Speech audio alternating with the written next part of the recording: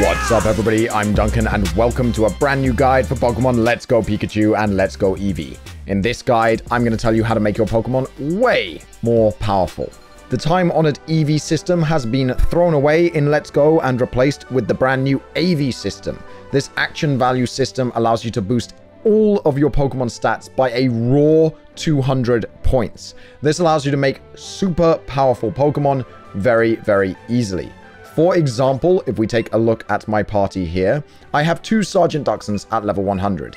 One of them, if I look in his summary, has giant stats, just absolutely huge, 445 HP, 367 special attack, 376 special defense, and so on. This is one that has 200 AVs in every stat.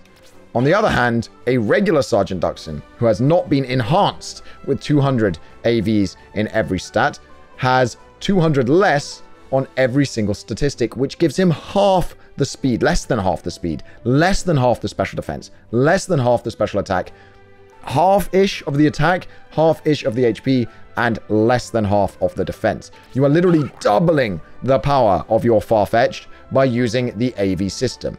This rolls across all Pokemon. This is a level 20 Rhyhorn. This is a level 20 Rhyhorn with AVs. This is a level 100 Rhyhorn with AVs. And this is the amazing part. This is level 100 Rhyhorn without the AVs. If we look at the level 100 Rhyhorn without AVs, it is weaker than a level 20 Rhyhorn with AVs. That's right. It is more powerful at level 20 than a level 100. This system is absolutely busted, and especially for competitive play, it has a massive impact on competitive play. You will get swept by level 50s with all AVs, even if you bring a level 100 team if you do not AV your Pokemon. So, how do we AV our Pokemon? We do it with something called candies. Candies in the game are obtained by trading in Pokemon to the Professor. The better the Pokemon you trade in, the better the quality of the candy you will get. I'll show you quickly here how to trade in a bunch of lower level Pokemon. I've already traded in most of my good ones. So we go send to the Professor here. We click the Pokemon we want to trade in. And we hit Y. Simple as that. You send them to the Professor, and the Professor will say that you've earned some candy. As you can see, I got some quick candy, tough candy, health candy, and smart candy. Those will increase our speed, our defense, our HP, and our special attack accordingly. Now, sometimes you will get Pokemon-specific candies, like a Farfetch'd candy. Those will only work on that one Pokemon, but they will increase every single stat. When you want to use your candies, you head to your bag.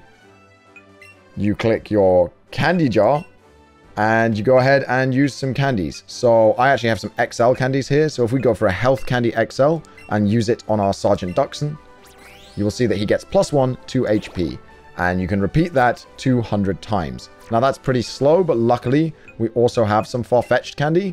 And if we use that on Farfetch'd, all of his stats will go up by 1. And you can do that 200 times. It is a little slow to actually use the candy up. I do hope that at some point Pokemon realize that they could patch in a system to use all remaining candy on that Pokemon. But until then, blaze away, boost up your Pokemon, and make them incredibly powerful.